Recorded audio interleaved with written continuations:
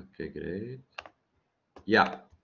So as you can see, when we talk about international trade law, which is here, international trade law, so we are going to talk about many topics related to international trade law. So first of all, when we talk about international trade law, we should take in consideration that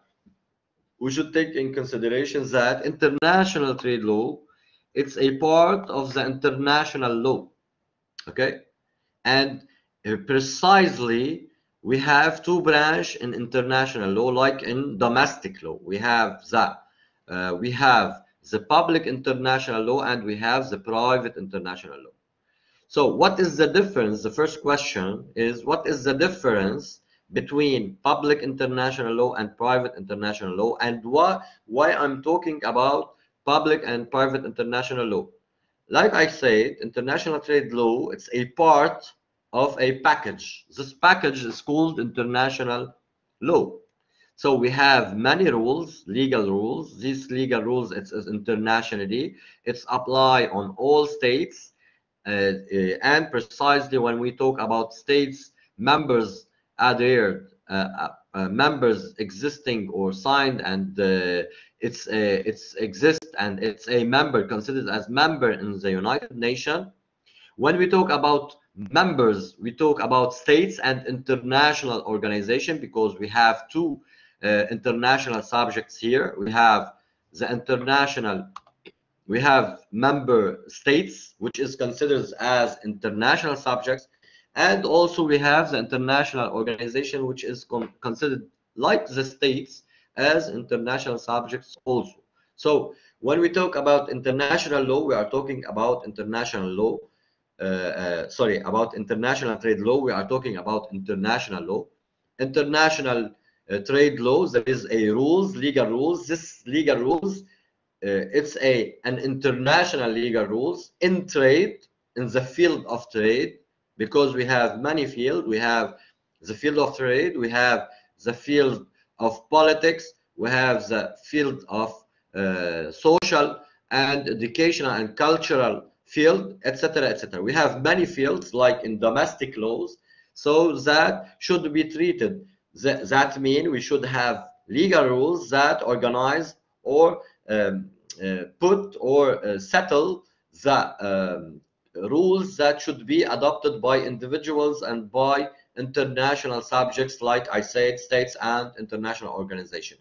States have relations. So when we talk about international law, why there is international law? We have international law because, like we know, international organization and states have relations, could create relation. Why you could create relation? Because they have legal personality, like persons, individuals, like physical person or natural person, like moral person, as example, companies and association, etc., etc. All these entities called entities, it's a legal entities and is recognized by the states, recognized by the societies, and recognized by the international community. So when we talk about international trade law, it's the field of trade. So we here talking about the field of trade, but on international basis. That means all the trades that could be made, that could be created, all the international commercial relations that could be created between states and also between companies, because like I said, we have public branch, which is a public international law, which apply on all relation between states, and we have the private international law, which is a public branch,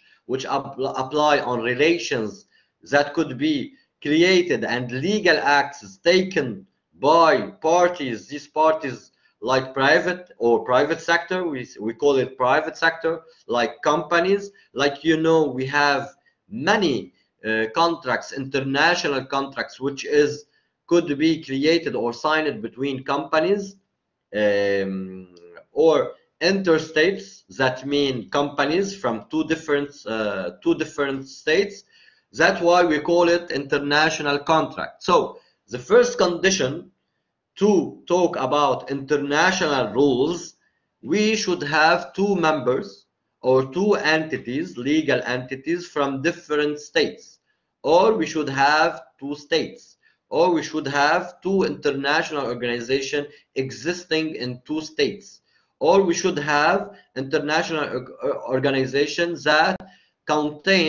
have many members. These members is different states and different organization from different states. I don't know if it's clear for you or you are understanding what I'm trying to explain. So very simple to resume. When we talk about international trade, it's the set of rules that organize, or the set of rules for the conduct related to trade that could be made between companies in the private sector. When we talk about private sector, so that's why we apply international rules or private international rules, legal rules. And when we talk about states, we could give this definition, which is the set of rules that for the conduct of states between each other. That means any relation of any type between states should be organized. We should have a set of rules that organize this relation. Why this could happen? Because, like you know, when we interact with others, like persons, like us, individual, when you, as example, you are student in the school, so you have rights before the school. That means there is some rights that PSB or the school should give it to you or respect it, and you have also duties and obligations. So sometimes in this relation, it's a contractual relation, what happens that one of these parties of a contract could violate its obligations.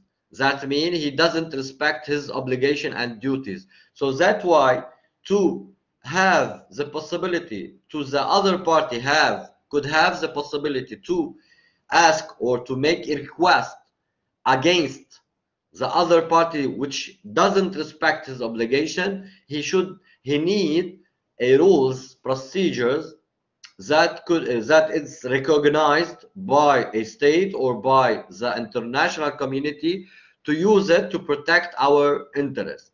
These interests could be economic, could be social, could be cultural, could be educational, etc., etc., could be political also. Like you know, we have what we call it United Nations. It's like an example to explain the meaning of international trade law. So if we take as example the United Nations, UN. So the United Nations, I don't know if you understand, you know the role of the United Nations. The United Nations, it's an organ, international organ. It's an international organization. This international organization, if we make a classification, it's an intergovernmental organization, because I'm making a classification here because we have many type of classification for international organization. Here we are talking about the United Nations. It's an intergovernmental organization. That means when we say it's different from NGOs, you hear about NGOs, and NGOs, that mean non-governmental organization. So when we talk about United Nations, we are talking about intergovernmental organizations. That mean we have members in the United Nations, which is the states. There is representatives of these states that exist in the United Nations, in this organization. United Nations have the role to establish peace and security in the world. It's the first commitment of the United Nations. If you read the State of the United Nations, you can understand that the commitment of the United Nations is to establish peace and security in the world. which doesn't happen always, because the United Nations it's less and less here. So, but it's an international organization related to treat everything, any matters related to peace and security. When we talk about security and peace, we doesn't talk only about politics. We can talk also about environment. We can talk also about trade, because maybe sometimes when we say peace and security, sometimes economy could conduct to create a war between states. That means sometimes if there is embargo, there is some sanction or punishment against some states, sometimes that could happen that this state doesn't or could not handle these sanctions and could be pushed to create or to make an aggression against another states because of these sanctions. So that's why United Nations observe and control everything in the world to try to establish the maximum possible of security and peace, and to eliminate any type of aggression between states, and to also to protect human rights, etc., etc., and also to protect the economical interest or the economic interest for states. So that's why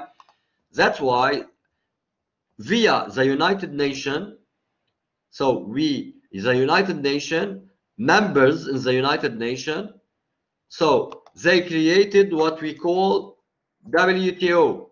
What is the meaning of WTO? It's the World Trade Organization. Okay, it's one of the organs in the world that have the role to treat any matter related to any type of international trade.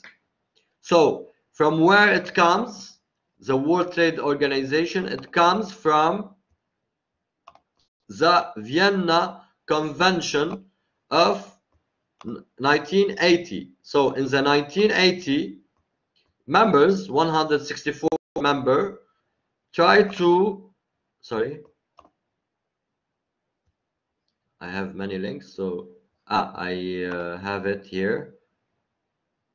Okay, so in 1980, members agreed to create an international organization. So my question for you, I will stop my I will stop my share screen to ask you a question. Just one moment, please.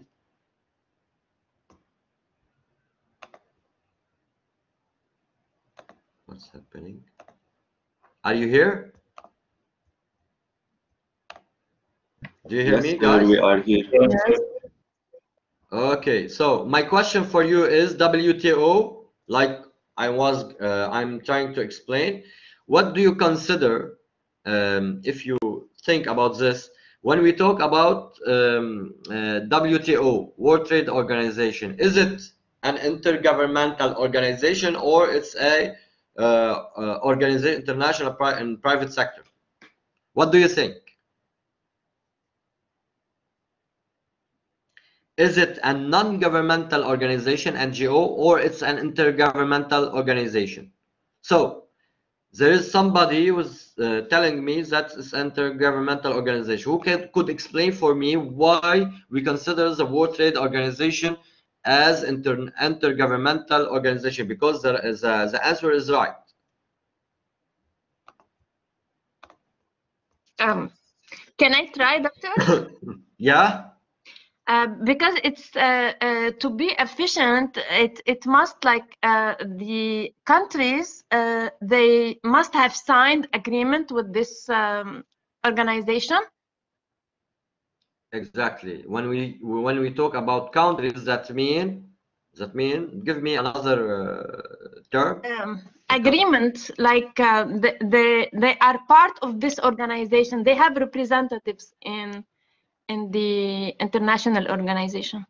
Exactly. So when we talk about countries, that means states and governments. So there is governments that exist in this in this international organization. So that's why World Trade Organization is intergovernmental organization. So I was explaining and making the difference between intergovernmental organization and non-governmental organization to give you a simple idea how to make the difference between these organizations. So when you find an organization, international organization, and where is states that exist in this organization, government, there is representative for these governments in these organizations. So this organization or international organization will be considered as intergovernmental organization or public international organization. Okay, why? Because it have a public interest for states, a public interest for government, because it's represent these states. So this organization or public international organization should and have the role to represent the interest of these governments and these different states. Okay, so it's also the role of the World Trade Organization. Is it clear for now, guys? Yes, sir, all good.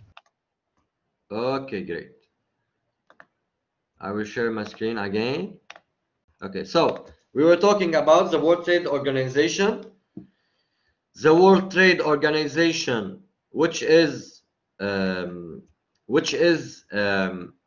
as we said, a intergovernmental organization. This intergovernmental organization has the role to treat anything related to trade, international. When we say trade, it's not the trade that we have in a domestic law or in a state. That means two merchants between themselves. If there is any legal conflict that could arise between merchant, and for example, we take as example France, two French merchant, okay, two French merchant or two Indian merchant as example. If they are in India, if there is any legal dispute that could arise between themselves, between these two merchants, they have many possibilities. They have the possibility to go to arbitration, to request arbitration,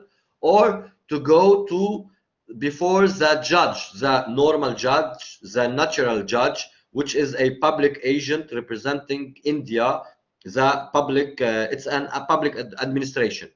So they have this right. When I say World Trade Organization, and I'm talking about trade, here any conflicts that could arise between two merchants, these merchants should be from two different states. So the trade should happen between two different states. Why?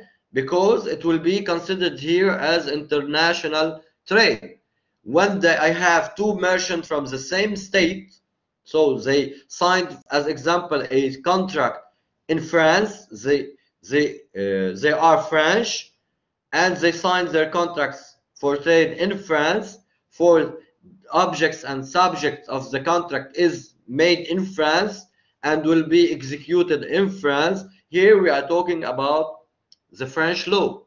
When we talk about two different states, two citizenship, that means one French, the other is, for example, from India or from Vietnam or from China. So in this case, we have two parties in a contract. These two parties have two citizenship, different citizenship, come from two different states, and the trades that will happen between them or will be established between them, the contracts that will be signed between them, it's an international contract. So that's why here what we are going to apply is the international law in general. That's why I'm talking about international law, and precisely the international trade law, because it's a contract to make trade between two merchants from two states, different states. And if there is any rules that should apply, it will be established by the World Trade Organization first. It's the role of the World Trade Organization to update the rules, the set of rules. I was talking about set of rules for the conduct of the states and for the conduct of individuals, and to determine and to fix the rights and duties of these states and individuals in the world. So the World Trade Organization has the role to establish all the set of rules for the conduct of states and the conduct of merchants in different states for international trade. Is it clear? Any question related to this point? Guys, I should hear you. Need to hear. It's so clear. Okay, so I was talking about World Trade Organization. I asked if it's a non-governmental or governmental organization. Like you can see here, membership or members of the International Trade or the World Trade Organization. We have as example here, if we take as example F, okay, we have Fiji, Finland, France. Okay, if we take as example U, okay, we have Uganda, Ukraine, United Arab Emirates, United Kingdom, United States, Uruguay. So we have here all the members. When we say Romania, Russia or Russian Federation, Rwanda, etc., that means we are talking about states here. So when we talk about states, that means directly we should say that World Trade Organization is a governmental international organization, public international organization. That's why when we talk about the World Trade, so we have two elements here that give us the possibility to make a classification or to define the World Trade Organization. So first, as I said, it's an international organization, and I said also that it's a public international organization. Why it's an international organization? Because I have members in this organization come from different states, or I have states, different states. So when we have different states, it's the international law that will apply. So that's why I'm saying that World Trade Organization, it's an international organization. Why I say also, because I have the same elements that apply. Why I'm saying that World Trade Organization is a public international organization, because I have members in this organization, which is states and governments. So when we talk about Germany, we talk about France, United States, etc. We are talking about governments. We are talking about representative, which is a public representing these states. So that's why it's a public international organization. When we say that it's a public international organization, that means public international law will apply on everything related to this international organization. Any question? Yes, sir. So is it public or intergovernmental? Now I'm confused. Okay, you are talking about World Trade Organization? Yes, exactly. Is it public or intergovernmental? Both. It's Okay. both. Okay, it's intergovernmental because we have governments, and it's public because it's represent a public members, which is states. As you know, public states and governments is public agents. It's a public administration. So that's why it's a public. So in the classification, we have many types. Like I said, we have many types of classification. We have classification based on, as example, geography. When we talk about geography, we can say that it's a regional organization. Doesn't change anything in the statute of this organization. When we talk, for example, about economical elements or economical criteria, we can give as example WTO, which is a World Trade Organization, because its interest or the interest of the WTO, it's created to resolve and to settle rules related to economy, And when we talk, for example, about United Nations, it's another classification. We talk about political field or political classification. Why I give the example of EU, European Union, or United Nations as example for a political organization. It's another type of classification because EU and UN, it's two type of organization, which is international organization, which is non-governmental organization, but also it's a political organization because it treats anything related to policy and politics between states. So that's why I could say both. We could have many type of classification with that we could find in one organization. Is it clear? Yeah, thank you so much. Okay, great. So WTO, so when I say many classification in one organization, WTO, we should have now, we should understand now. Yes, exactly. So it's both. So when we say WTO, we say that WTO first, it's an international organization, it's a public organization, it's a governmental organization, and also it's a economical international organization. So we have many type of classification. We could classify it as we wish, is if needed. Okay. So I will share again my screen. Any other questions?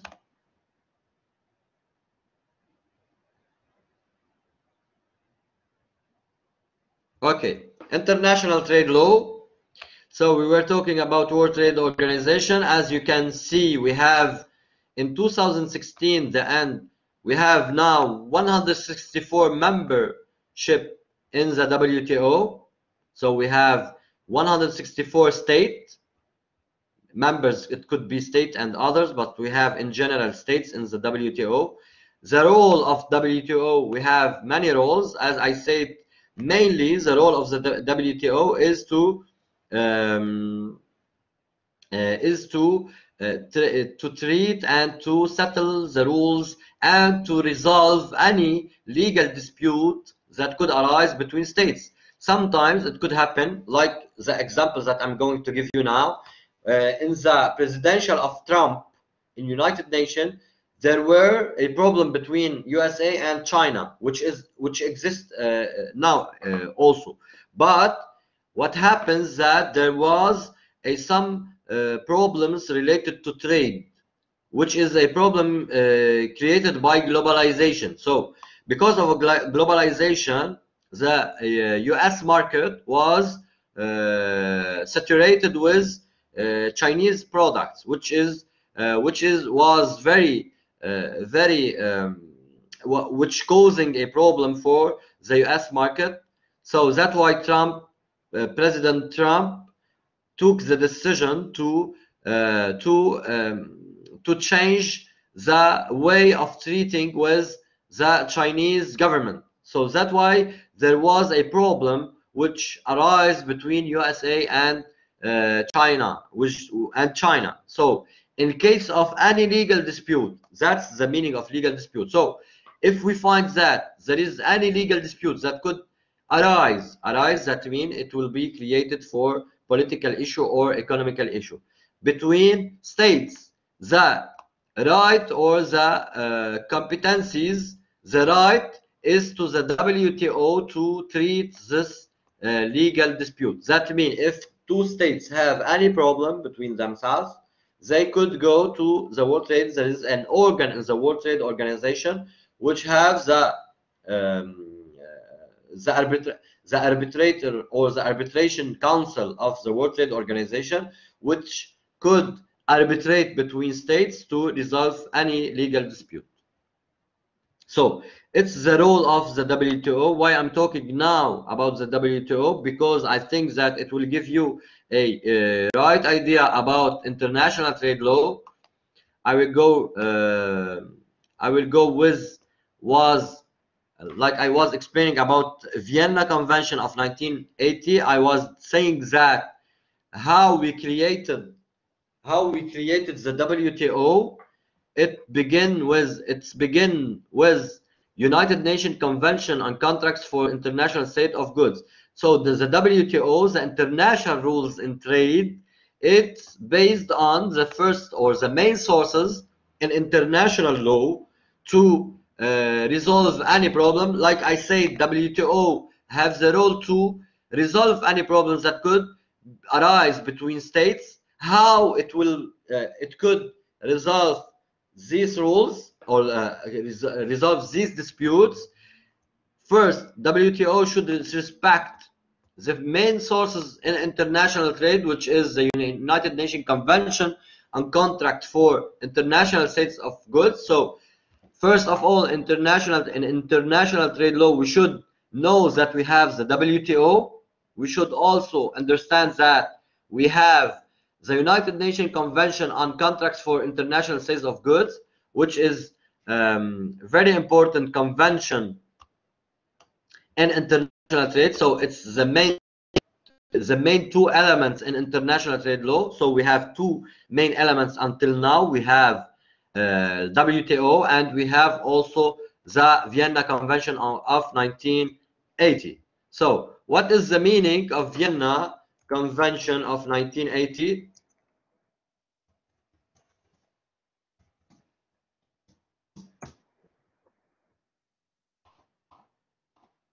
Okay, Vienna Convention of 1980 is the United Nations Convention on Contracts for the International Sale of Goods, what I'm trying to put here on PDF.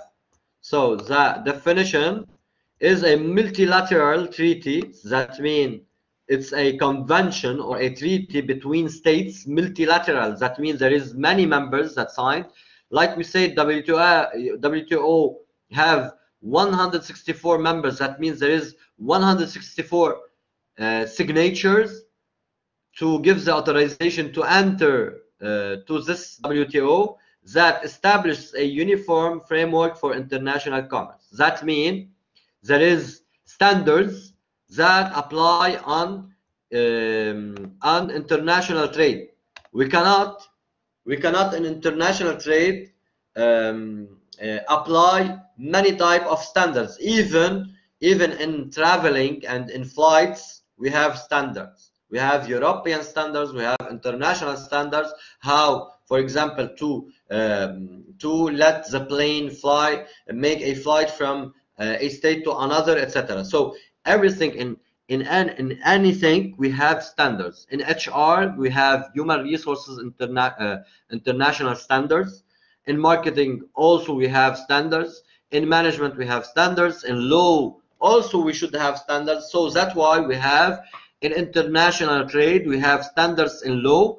That's why the basics or the main sources for these standards is United Nations Convention on Contract for the International Sales of Goods, which is signed in 1980. So to know more about this international convention, we have here the presentation of this treaty or this agreement, international agreement. So if we go to the first page of the agreement, you can see the agreement here, guys. Yes, sir. Yes, sir. We can.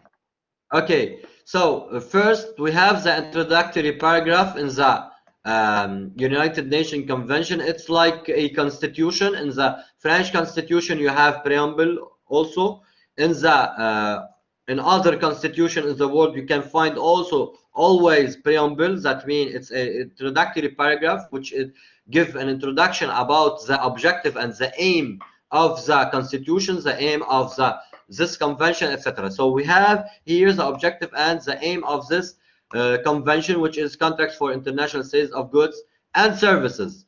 So the states party to this convention, so we could understand here from the introduction of this convention that we have states, parties. When we say parties, that means parties of a contract. So states here are the parties of parties of contract to this convention, bearing in mind, so here we are talking about the objectives and aims, bearing in mind that the broad objectives in the resolutions adopted by the 6 special. Any decision taken by the United Nations, you should know that any decision taken by the United Nations is called resolutions. When we talk, for example, about European Union, any decision taken by the European Union which apply on European states, it's called directives. French, European, and French student here, they could know that they know that decision taken by the European Union is called directives. Here, when we talk in international law, when we talk about United Nations, we talk about decisions. This decision is called resolution. When there is a resolution, there is a resolution when there is the majority of the General Assembly of the United Nations, or the majority of the Security Council in some cases, in some situations. When they take decisions, it's called resolutions. This resolution will apply on the members of this organization. Here we are talking about international convention on contract for international sales of goods, but it's a United Nations convention. That means it's established by the United Nations. As I said, United Nations have the majority. We have almost 200 members, which is states in the United Nations. So when we talk about conventions, that mean all these members accepted all the rules or the set of rules that exist on this conventions. That means they should abide, they should respect the rules put in this convention. Is it clear? Yes, sir, it's clear. Okay, so here they are telling us in the introductory paragraph of this convention that it was adopted by the 6th special session of the General Assembly of the United Nations on the establishment of a new international economic order. That means the United Nations, members of the United Nations, they had a session, which is the 6th special session on 1980 of the General Assembly. Like I said, there is many organs in the United Nations. We have the General Assembly and we have the Security Council. Here, this resolution is taken by or decided by the General, this decision, which is a resolution decided by the General Assembly of the United Nations. So it comes from the United Nations, members of the United Nations, because there is a majority that voted on this convention. That means all the members of the United Nations should respect this resolution. They could not violate the standards related to this resolution on the establishment of a new international order or new economic orders. That means everything related to economy, international economy. Is there any question? I will check just my chatting room because I see that there is message. Sir, are you going to make this document? Sorry. Document, the PPT is available on the extranet. Yes, of course. I will send everything. Don't worry about this. Okay. We have time. Don't worry. We have some time. That means I could send you all the documents that I'm going to use step by step. Okay. So as example, the convention, and also I could I will put it or upload it on extranet, and there is a record. You can see it. You can look after it, and on Google you can type, for example, convention for sales of contract for sales of goods, etc. Vienna Convention. You can find it. It's very simple. Everything related to international law is very simple. You can find it on Google in general. But my responsibility is to upload all these documents on extranet. Okay. So we were talking about the international convention, which is the second main element in international trade. So as you can see, the objective of this convention is to establish a new international economic order, considering that the development of international trade on this basis of equality and mutual benefit is an important element in promoting friendly relations among states. That means when we say here mutual benefits, that means when there is a trade, two states treat between themselves, or there is trade between two states, this trade should be with mutual benefits. They could not, for example, use their force, their power, to, for example, to enforce the other party or the other state to accept a deal. This deal could not be equal. That means there is equality between states, even if there is a small states, a big states, etc. So if we take an example, if there is a commercial or trade deal, or a commercial deal between USA and, as example, Azerbaijan, okay, or Georgia, or Ukraine, USA could not use its political power. They could negotiate, they could make like a plan to get the best of this negotiation in an international contract or commercial contract, but they could not enforce the other party, which is Georgia, to accept any rules in the contract, in this international contract that could be made between USA and Georgia, to accept provisions in this contract that violate the rules of the Convention on Contracts for International Sale of Goods. So any rules that, any provision in a contract that violate any international rules set by the international law, here the dominating rule will be the international rule. It's not the rule of the contract. It's what we call it. I think I have it on my desktop. I will try to see if I have it on my desktop. Just one moment to explain. Yeah. So when we talk about I think that you